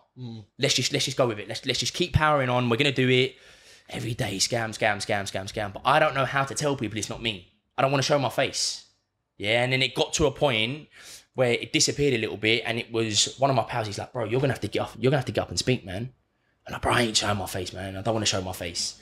And then the whole reason why is because you're in this space, like, you know how people are. Yeah, we get it. Yeah. But I was like, look, I've got 2 options. I've now become unemployable, right? I've become unemployable because I don't want to work for somebody. The way I think is I will take over your business, and that's how I felt in recruitment. It was like I either leave and set up a recruitment firm, or I do what I love. The recruitment side of things, I actually set up on company's house a cleaning firm. And then I was going to go for that. I was going to set up a recruitment cleaning firm. Didn't end up doing it. Went full time with what I was doing. And then it's just been history ever since. So I put my face out there. I haven't stopped putting my face out there. People know me. And then last year, based on the success of that, the business, we just went up. It was just doing, like, it's gone so well since. Since showing my face, 1,000,000%. That's because you've showed the face. Yeah, because you come on my profile, personal, right? Yeah. Not a unique. They know who they're dealing with now, though. Yeah, exactly. People are like, cool. They now know me online. Yeah. They know it's me. And then TikTok come about. We started putting our face on TikTok, and I was meeting clients, and it's just gone up ever since. And your content now is sick. I was watching a video the other day when you put up with Conor Ben. Yeah. Like, that video, that was a sick video. But like, even that, I think we got Conor on because we showed our face. Yeah, it probably is. And Conor Ben, he knows who he's dealing with. Yeah, we didn't give him free stuff. No. He actually, I don't know how he come about. Actually, I think I went to a open workout at You'll Call, and it was Conor Ben versus somebody else, and I think I tagged him on my Trendsourcing account. Yeah. Give it a whole like, oh, he's a client. He loves- So you make he it loves all thing, of that as and well, he like- see it, and then he asked about a Gucci polo and Gucci loafers, and I actually lost money on the loafers. I did, but I didn't give him anything for free. But I did the whole lost money strategy, right? Yeah. And ever since, he's been an advocate of the company. Like his dad shouts us all the time. Like the Ben and Eubank fight, we was there till the very end. Well, I mean, at the hotel when the guy come in and said, "Look, I don't think he's going to go ahead." We was styling outfits up until then. Wow. And like, Wow. like we was there, mate. We were on Matchroom. We was on Matchroom YouTube thing. But then people started to recognise me, and people started to now come to the page and Trendsourcing this, Trendsourcing that, and then we just blew. Nice. And that's what then stemmed the other company, which is obviously my Blueprint account. Do you feel like now that the fact of where you are and obviously what you do, you always have to kind of look to drip yourself? Like, could you go to Zara and wear something nice, or do you always have to wear designer clothes? Yeah, no. Like I wear Arnie all the time, right? Like even the Trope tracksuit, I get more compliments. Shout out Trope. Yeah, Trope. I'm waiting for my modelling contract. Yeah. I'm waiting for some more free bits, but I get more. I have to wear designer clothes. Yeah. But do you know what it is? It's like, this stuff is expensive, right? And the way that I look at it, people go, your wardrobe must be insane. It is, but I look at this stuff as money. Yeah. Do you know what I mean? It's just like nobody gets high on their own supply. So I will keep it. I'll do this all the time. I'll keep something and I'll purposely leave it there and I won't wear it for a little while. And then I'll end up selling it because I know I can make £300 on that. Yeah. Or like these grey B30s, I had them, then I sold them and I bought them again. I was going to keep them, but then I end up selling them because I know that there's margin there. But every time I now go to Ibiza, I always spend quite a lumpy amount on clothes because I'm walking advertisement. Yeah. Yeah, if a dentist said to you, I can give you veneers, but he's got smashed up teeth. Like the way the world works now, you aren't going to... So spot on. It's like when You are like you are your brand. Yeah, so like, you are your brand. And how I do it now, and Ocean and the Ibiza scene is boosting my business massively, right? Really, because yeah. people compliment other people. Yeah, oh bro, your outfit's sick. Boom, I'm on you now. Yeah, bro, like I'll like take a business card. Or somebody goes, what do you do? I'm a personal shopper. Oh, I can tell. Like if you tell me who's a personal shopper and you're just like in a, no disrespect, but you're just like in a measly t-shirt, it and makes a pair of sense, Havaianas, right? I'm gonna think, okay, yeah, cool, but like, I'm not really taking you serious. It's like when you see PTs are out of shape and Yeah, they're on a facts. PT, and I'm just like, how are you a PT? Exactly that. So I do have to wear this. It's just a conversation. It Like, I makes get it all the sense. time. Oh, bro, your shoes are sick. Where did you get them from? That's what people say nowadays, isn't it? And it's just like perfect. Boom. Yeah. It's me, bro. I sourced it. What do you mean you sourced it? Oh, this is my company. Here we go. Hanging conversation. And like yeah. last year was the first full year doing it, and that's when I knew that I'm on something special here. Yeah. Turn over talk about fun. I won't go like deep into numbers, that's but fine. last year is when I turned that business into a 7-figure turnover business. Wow. And that was me. Now I've got a team and I'm building a team, and it's the hardest thing ever to build a team around this game. But I remember sitting there with my accountant at the time, and he was like, bro, he's like, you need to get, I remember him ringing me, he's like, you need to get to property, bro. And he's like, right, yeah. 7-figure turnover business. I remember telling my dad this, right? And he's just like, nah, yeah. And I was like, Dad, 7-figure turnover business from selling trainers. I'm not a millionaire, right? I'm far, far from a millionaire because the turnover in my industry is always going to be higher. And that's what people don't see. People are like, oh my days, bro, you've done 7 figures, you're a millionaire. You must live in a mansion. It's not. It's a very high turnover business. Yeah. Yeah, like High turnover, do you see what I mean? Because I with might you, yeah. sell a £30,000 Birkin bag. There may be £2,000 profit in that. Yeah, do you see what I mean? But you do 10 of them, that's 300k. That's on only that. that's only 10 grand profit, you but know that's what? a 300k. I see people on TikTok, they're buying like Birkin bags and that. They fly out to LA just to sell them and stuff because they can make about Why? You got that guy. 10 grand profit. Yeah, but So you got there's a with buyer with a Birkin. Would you ship that in the post? Like when I went to Dubai. Why did that person not just go online and buy it? They can't, No, mate. you can't. But see, Can't buy now these this ties bags. back into Networks who you know. Fine, Yeah. got you. And again, some of them just don't want to do it. Some of them They, have the, they some look of at them have it. the I've dough, seen people on so- TikTok. They're looking at this thing, this sale, and thinking, I can get this for 30 grand. I know I can sell it. I know I can sell it. I know I can sell it. They buy it for 30 grand. Haven't got a buyer. Find a buyer and they make 10 grand. They fly to LA and just deliver it to them personally. Make 10 grand. Yeah, we did that last week. So I'll go to Paris quite a lot because obviously, like with Paris, I've got good connections out there and I get a lot of discounts, should we say. And I got a bit of a tip off from one of my contacts in Hermes that there was a Kelly Depeche there, which is the clutches that you see everybody. I don't know if you've seen them. They're like the men's Birkins. It's the side clutches look like a bit like an envelope. The retail of them is 7k, but they resell for 10. So you give me a bit of a tip off, but you couldn't walk in there. So me and you walked in that same day. I know a certain way to speak. I know a certain thing to say. And I know my profile is going to allow me to get that piece. So we could walk in at the same time. You could go in before me. Yeah, and I do want to get this on camera as a social experiment. And ask about it. And you would say, I want a Kelly Depeche. And they'll go, okay, cool, you got a profile? No, you're never going to get one. You got a profile? Look What's at a your profile? Instagram profile. No, your actual profile with the brand. Yeah. but wow, see okay. with me, right? there's loads of logistics to personal shopping, right? I've got multiple profiles and how I manipulate those profiles to make them, to make them verified in that sense. Yeah. So if you went in there and you're buying loads of random sizes on your profile, they're going to look at it and they're going to go size 9, 6, 7, XL, double XL. Nah, no chance. Then just not going to bat an eyelid because you don't look like you're enjoying the brand. You look like you're reselling or you're buying for somebody or you don't really know what you're buying or how you buy it. So my main profile with every single brand is A-star. Like to me, will tailor to me, right? So I've gone in there and as you said there, I know my clients can't get it and I know the resale. The retail £7,000. The minute walked in there, knew it was available. He said, sir, there's one available. I'm just seeing, mate, just printing money, right? Quick, he's gone now to go and box it up. I've got the picture online. I put it onto my Instagram. Boom, sold straight to the bank. Yeah, 10,750 that sold for. So £3,750. But then there's 3 clients in personal shopping. There's bargain hunters, which we can facilitate for. So a lot of my items are below retail. That would suit a bargain hunter. Then there's, I don't care about the price tag. And then there's, I'm lazy and I've got so much money. So, and we facilitate for all 3 of them. So bargain hunters, like all our B22s and B30s are below retail. So if you want to save money, you're going to benefit from my service. If you've got loads of money and you like, it's very clout in my industry, right? People love to say, he's my personal shopper. I'll go to my client's house. So a lot of my clients live in Essex and Kent. It's a trek to come down to London, right? They don't know what's available. Like Goyard, for example, 4 stores in the world, no online presence. For you to get a bag from Goyard, you have to come into London and queue and hope that they've got it available. I don't have to do that. Yeah, I've got Goyard on lock. My office is 20 minutes away from there. Every Belvedere, Juvence and Conti that goes into that store, I know and I'll get. And I'm taking the legwork out of you going to London. Is the bag available? So you will pay £200-300 more. So then you've got bargain hunters that we've got. And then you've got, I really want the item, don't know how to get it. And I can't be bothered to come in. Yeah. And then you've just got that space of high net worth individuals, famous people and football players that are not going to walk into Selfridges. It's crazy how you just utilise from that specific thing right there, mate. Because that's basically like what your business kind of relies on. Yeah. Is the fact there's these types of people. Yeah. You have to think as a buyer, right? Like, why would they come to me? Yeah. Bargain hunters, you're going to come to me because I'm cheaper than retail. People that are lazy are going to come to me because I'll do all the legwork. And then famous people are going to come to me, or people that are occupied and busy and business owners because you don't have time. I've got time. My job is to travel around the world and go to Paris, Milan and Rome and facilitate your demand.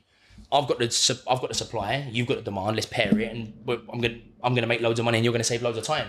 It doesn't seem that simple though, mate. So when it's not, this game is stressful, man. So how transparent is that within your blueprint to people that obviously sign on? Straight away. Do you want to plug that? Do you want to tell everyone back home what your blueprint is? Yeah. So the Trends Blueprint, I kickstarted last year, January. Sort of stemmed accidentally because people were bombarding me. Can you help me do this, bro? Can you supply? So how I did it is I would just supply like wholesale or bulk. I'll just buy a little bit more extra volume and I would sell it to another reseller or somebody that wants to get into the space. I wouldn't care what they've done with it. I'll just make a margin. And then I sat there and it was one day like this random guy sent me like this massive paragraph of, oh, bro, you're smashing it, bro. You've done this. How have you done, like bullet pointed, how have you done this, and this? And I thought, wait a minute, if I put this into like a course or maybe like, and it was on I sold it as a Word document. It was the worst thing ever, right? And I was like £150. And he was like, yeah, bro, I'll buy it. So what I'd done is I just gave him like a list of stores and the discounts I could give him through me and this kind of stock that I got. And I said, look, bro, if you struggle, I'll take a few images for you. £150. And then I created the Trends Blueprint, called it the Trends Blueprint. And I'll just post up about it. Like, if you want to get into, I looked at the Forex business model, right? And I was like, bullshit, you're lying. Yeah, I've got clients that are Forex traders and they tell me, I don't care to say it. They say, we don't trade.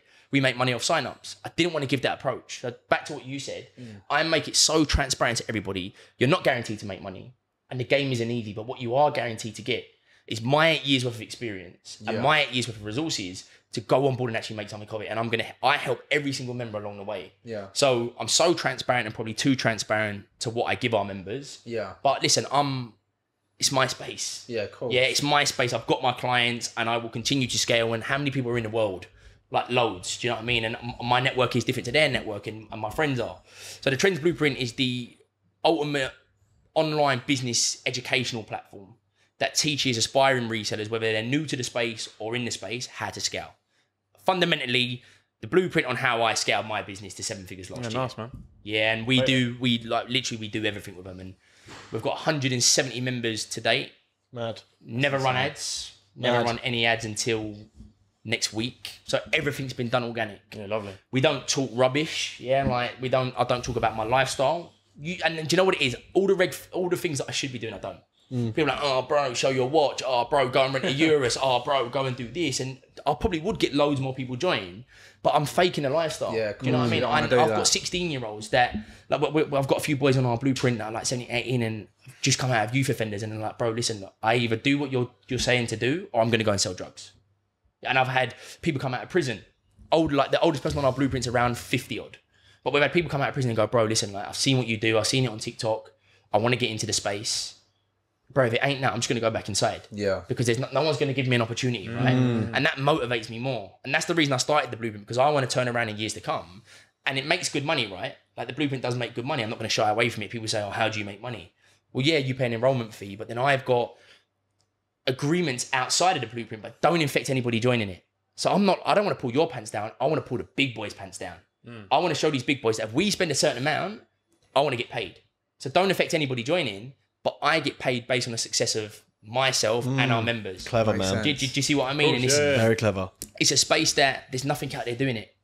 And people copy us now. Like our content's copied.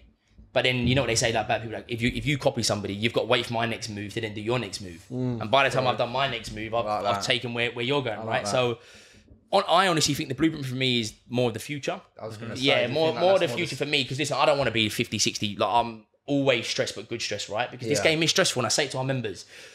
I was speaking to a watch dealer the other day. If you want to buy a watch, it's very simple. You either want a certain model, a certain year, and it's there. If it doesn't fit you, I'll take some links out. Yeah. In my game, it's not like that. It's you want, I don't know if I'm size small. I don't know if I'm size medium. Is that t-shirt going to go with that shorts? I'm going to Ibiza. I want to look like him. I want to look like her. Yeah. It's so stressful dealing with somebody because I'm fundamentally dressing you and I need to make sure it's right. I've had situations where good clients, I will go and 20, 30K worth of orders that I will front personally, turn up, don't like it, bro. Oh. But because that client is so good and so big, I can't really turn around and say, well, you've got to take it, I'm left.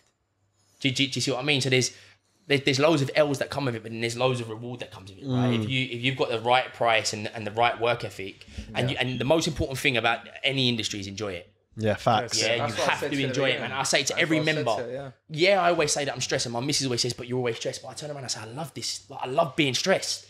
Like, if I'm sat there on a laptop just doing nothing, I'm like, no, I can't do this. I'm like, I want to be running around London, trying to find items, trying to get on the phone to clients, trying to sell this, trying to sell that, and then look at the time and go, bloody hell, it's midnight. And just go again. I can tell you love it. Just yeah. Bruv, you are a born hustler. Yeah, mate. But do you know what it is for me? And I think because I'm scared to fail. I love that. Because you see the way I think now, right? And as I say, just from a working class family, if I fail, I'm fucked. And that's not like my mum and dad are the best mum and dad ever, right? My dad is. Like, I look at my dad. My goal for my dad is to retire him. One of my bucket lists was to take my mum and dad to Ibiza. Like, I always go to Ibiza, so we just come back from there. Best holiday ever. Paid for my mum and dad to go to Ibiza. We was at Ocean. We was backstage. We went STK. At 23? At 23. I tried to drag the old man to high, but he weren't having none of it, right? But my bucket list is... My mum works for me, so I haven't got to worry about that. She used to work in school, and I didn't like that. Do you know what I mean? Like, she cooks and cleans for us and then goes and cooks and cleans for other kids. Yeah. And I didn't like that. No disrespect to dinner ladies, but like your mum's a dinner lady. I didn't really like that. So my mum was the backbone of my business, man. From like, love that. She doesn't have a clue. She doesn't have a clue what she's doing, right? Don't have an absolute clue. Don't know how to use a phone or a laptop. And she sent Dior trainers to the wrong people, and she does it every single week. Yeah, but I love it. Do you know what I mean? But so that's my mum will always be a part of the business, and she's like, now because I'm moving to Dubai in January, she's like, oh, what about my job? Like the job is always going to be there, right? Because she's like my business partner. Don't have a clue what she's doing. Don't know how to say brands. like, mate, it's nuts. Mumsy though, isn't it? Yeah, but I'll get Mumsy to go out and meet one of my good clients 9 PM because I'm out. She'll run out there, just be like, they'll call up and be like, yo, bro, your mum just run out in a dressing gown. Like, she didn't give me a gift bag, bro. And I'm like, bro, sorry, man. But yeah, the goal for me is to try and like retire my old man because like my old man's 55. He'd probably kill me for saying I don't think he is 55, but he works on a building site, man. Yeah, I'm with you. Do you know what I mean? He's up at like, mate, I'm driving back from a PT session at 5:30, and every morning I see him bowl down towards Liverpool Street Station. And one day I'd love to just turn around and stop him. And that is how I will do it. Is one day I will drive past and stop him and go, nah, not today, man. You're done. That's probably more rewarding than any money you could probably earn. Bro. And that's what I will do. And that is exactly how I'll do it. Yeah, man. Wow. Because he even coming to the office today because of the weather, he's always rained off, and he's just like, anything I can do. And I couldn't see me slotting him into the business, right? Because I've got a scale. Yeah, of course. And it's just, I don't want to just create roles, but I think if I could turn around and go, look, what do you get paid now? Let me match it. Then that would be the best feeling ever. And then the goal would be like, with my move to Dubai, touch wood, it goes successful and I stay there and that's me, would be then to have them move out there. Yeah, man, 100%. To have them move out there with me. But I would say the blueprint is the future. Yeah, sounds like it, man. I mean, like we But said they bounce before, off of each other, right? Yeah. Because the blueprint is only as successful as Trend because they're buying into me and I'm talking what I preach. Yeah. If I weren't, and I'm seeing other programs pop up now and like they don't do what they say. Right. Do you know what I mean? It's like if you teach me how to trade Forex but you don't trade, then it doesn't really make any sense. But then there's a reason why those won't last either as well. No, then, exactly because that. It kind of Yeah. proves itself because the proof is always in the pudding, right? So Yeah, exactly. what you're teaching, most likely people will be wanting to come on through referrals, again, people talking to each other. That's the strongest form. Yeah, exactly. But the success from that is not even my success, the success of our members, right? We've had 7 9-to-5 leavers. Wow. So 7 people join the blueprint and leave to go full time. We've had people buy their dream houses, people buy their dream cars, people take their mum and dad on holiday. Like I've got this 16-year-old that joined me about 3 months ago. He's done like 4K a month. And I'm like, how you done that, bro? He's like, because we give them access to stock and content and then the power of social media, right? All these young people need is help. That's That's all they 100%. need, man. Like the game isn't hard. It is hard, but Craft, they just need somebody to sit down and say, bro, this is how you do that. Yeah. Don't complicate. Like, I'm not Bill Gates or anything like that. And that's what I say to these. I'm not saying you can be like me. I'm just opening the door to come on the journey with me. Because my business is nowhere near where I want it to be. But I've got 16-year-olds that are doing 3-4 figures. I've got people saying that they don't want to sell drugs anymore. They now want to sell trainers because you can make more money than those guys out there. You know, you've seen the involvement from what you were talking about earlier, from the way that you used to stand outside shops waiting for trainers and this sort. Where do you see the involvement of this type of industry and business going? Like, how do you see it evolving into? Have you looked and think, wow, that's what's coming next? I've got something in mind that I think will change the game that I won't say because it'll get copied fairly quickly. Right. And do you know what's really annoying is that, as I say, I act in the moment, right? And every idea that I have can never work here. And that's why I'm moving to Dubai. Makes sense. I bought an office to bring clients into, and then when we moved into the office, we're like, nah, what am I doing? I can't bring clients here. Like my office is super secure, right? Loads of cameras, but because of the society and the environment I live in it's London, I'm paranoid. Yeah. And I do it all the time. And it was just like, I had a smart car before I got my car now. It's like, I'm going to brand that and make that a Trendsourcing smart car. And I was like, I can't do that. But I get so gassed about it. And then I've got these really, really mad ideas that are being done in other industries. Nothing like what my industry is. They're doing it in the food industry. And I think if it materializes, it will be an absolute game changer. And the good thing is that nobody can copy it here. I hope it works out for you, bro. Because if you copy it here, you're going to get robbed. It's just the way the world works. Unfortunately, Are you going to claim residency out there? Yeah. Yeah, going to claim residency. Yeah, this is the thing. I'm like, moving to Dubai is scary, man. No, it's not scary because I'm looking forward to it. But it's like, what do I do here? Because it's not like pack up and go, right? Yeah, it's not like you want to move house, you go and buy a house. Cool. You want to move to Ireland, go to Ireland. Yeah. There is very, very different, and it's a completely new environment. So yeah, we'll do residency. I want to go with the mindset that we're staying there and we're staying there forever. You got all them tax benefits as well. Mate, tax benefit, but there's loads. But it's just like every time I go there, you're safe as houses as well. yeah, not even that. I'm motivated because do you know what it is? You're rubbing shoulders with the people. Like you can be arrogant here, right? Like I could maybe walk around and go, oh, do you know what I'm doing? I will tell myself I'm doing well. You can't tell yourself you're doing well in the Dubai. Somebody always doing better than you. 100%. Do you know what I mean? I went to Nikki Beach with like my power that has introduced me to the whole pop-up thing, and I was like rubbing shoulders with people like me that were driving around in Euruses and got RMs on. I'm not saying that demonstrates success, right? But I'm talking to them. They're doing something right. And they're my age, but you come back into London and you think, you know what, I'm smashing it, man. I'm 23, I'm doing really well, I've got really good business. But then you go there and you're like, no, I should be doing more. Do you know what I mean? That becomes a new norm for you. Yeah, and you could just bowl around, Not bro. that as well. People over here, bro, as you'll know, especially down in the southeast, mate. Everyone's neggy, bruv. Mate, Everyone's No. talks The about- UK is neggy. Yeah, UK negative, bruv. the West. They're not gassed to see you doing well. They're not interested. They're all they're interested in is what they can take from you. Yeah. They're not saying like, tell me about your business, bro. How well are you Everyone's doing? got an opinion. Yeah, it's always what can I get out of this conversation? Do you know what I mean? Mate. Whereas places like that, they'd rather sit there and listen to you talk and like tell them all about your business, and then they'd say, let me introduce you to somebody. Let me help you out. Let me try and do this. Over here, there's none of that, bro. Everyone's selfish and shut doors in front of your face. Yeah. And we're so narrow-minded, right? That this, like my power in Dubai that's been helping me and introducing me to people, I feel uncomfortable sometimes because I feel like, what does he want? What have I got to give him? There's an ulterior motive. Yeah, but then when I speak to him, he's like, bro, I don't want anything, bro. I'm older than you, you're younger than me. Like, just smash it. Or if you get big clients, it's going to benefit my business, right? He does cars, watches, and things like that. He's like, look, if you get a big client, scratch my back, I'll scratch yours. yeah, he's like, if I get a big client, I'm going to dive them into you. And like, I met him in Feb. We've done a pop-up. And that was thanks to my pal, Ed, who's like a little bit older than me, who owns like a massive company as well. And it's like, met in February, done a pop-up in June. And he's created 59 group chats. Wow. And that's me, him introducing, and I mean, he ain't introducing me to, oh, this guy lives down and works in real estate. No, this guy is a multi-millionaire from Bahrain, from Amsterdam, that needs a personal shopper, bro. What do you want? I don't want anything, man. Have you ever felt like people around you have changed towards you though, since like you've Got success. got success? I haven't let them because I've outgrown them before they've tried to switch on me. Love that. And it's like so the kind of friends that I had, I used to roll out quite 30 man deep, BMX, think I was a man, look at me and I'll give you a dirty look back because I know that I'm with 30 boys. Yeah. I weren't that guy, but I was just, and now I've probably got 5 pals. Handful of friends. Yeah, but these are pals that, it's not like, yo bro, yeah, we going out and getting messy this weekend. It's like, cool, should we link up, go spa, go gym? I've got this business idea, let's talk. Yeah. That there motivates me, bro. Or I'll check in, like one of my good pals who's a PT, just like he's going from strength to strength to strength. Normal people in our area will see that and go, nah, fuck, like they will hate success, right? Of course. Or we said it before the podcast. Yeah. I want to be like you. Yeah. Hate that. Bro, see that there? That infuriates me because I'm no one special and all I'm doing is working and grafting and what I'm doing is I'm sacrificing those nights out and those messy sessions while you're doing a smart whip on a Friday night. Yeah. I'm thinking about how am I going to scale my business and I work constantly. And I'm too possessive. Yeah. That's why you my missus says it all the time. You always work. I don't watch films. Like, this is a massive thing about me, bro. I don't really. The only film I've ever watched full is Wolf of Wall Street. I was gonna say I've never watched Harry Potter. And it's like funny because like, we'll have a Sunday roast with the family and everyone will be talking about films. Like, oh, yeah, that's from that film. And they're like, do you know? And I'm like, no, because I just constantly think of new ideas. I can't sit still. You got ADHD? Yeah, I have.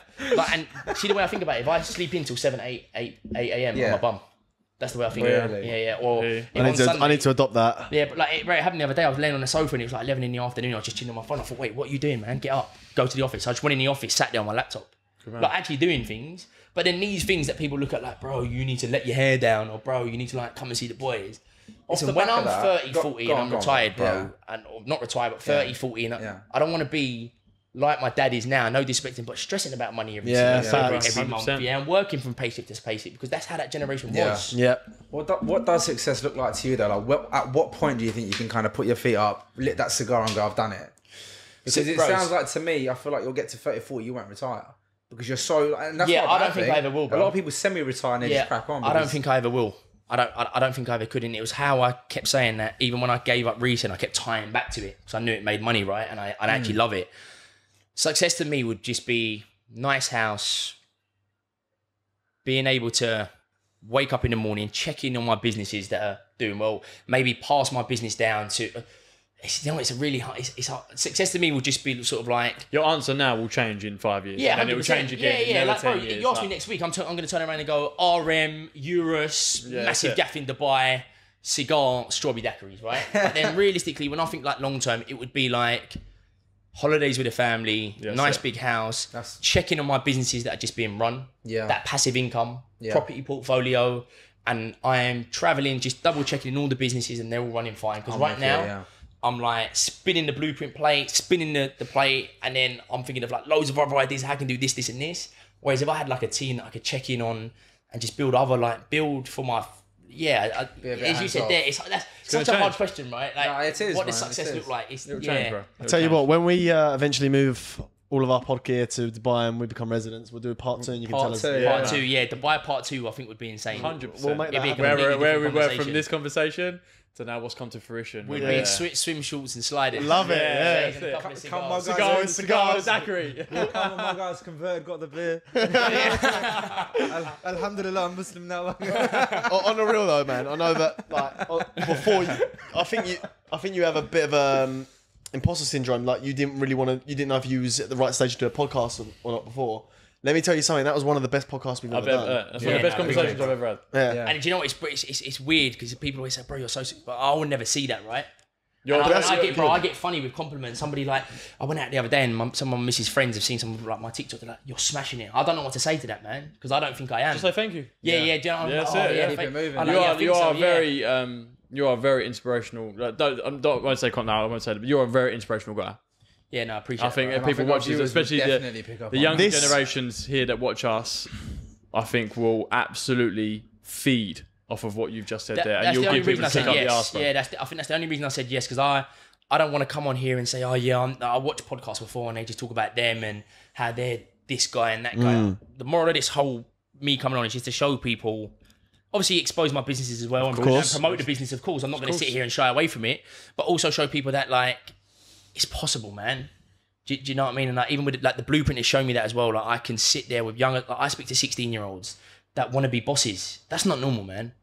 That turn around and go, I don't want to work for somebody at 16 saying that. Do you know what I mean? And that motivates me. Yeah, man, 100%. That motivates me massively. But no, I appreciate you. Appreciate you coming on, mate. Your whole thing aligns with our values. We call ourselves the Graftkings for more reasons than one, and one of them is grafting to try and get what You made me feel lazy. Yeah, you made me feel really made me feel lazy. lazy. Join the blueprint, bro. Join the blueprint, man. Join the blueprint. But that's what I want, though, bro. Like, not to make you. Not at all, bro. I want someone to sit there and go, you know what? Maybe I'm not. I need to kick myself up the arse. Yeah. That person that's I'm sitting up there at just 6 looking every at day in the TikTok, gym, and like, you've made me feel fucking lazy still, bruv. Yeah. 100%. In a good way. In an absolutely good way, really good way. 100 million%, mate. Like if you've made, like we work hard, but then sometimes I think after We can be listening to working you harder. talk, Could I be well, doing after more? listening to you talk, I'm like, how hard do you work? Like really, how hard do you actually work? Like your work ethic is second to none, mate. And like I say, we do work hard, what we think we do.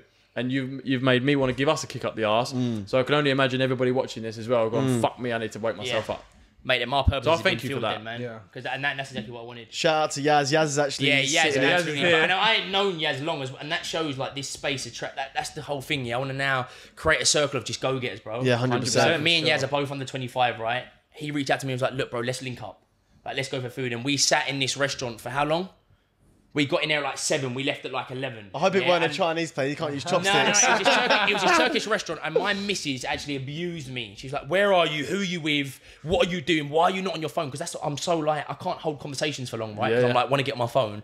We sat there for like 4 or 5 hours, just talking future, new ideas, business. Mate, I walked out of that the same way that you felt. For I'm not even working hard enough, man. 100%. Shout out to Yaz, because I'm not working hard enough. for those who don't know, Yaz is the owner of one of the owners of Trope, who's now collaborating with the Graftkings as well. Shout out to Yaz, good guy. We've only known each other 6 months, if that.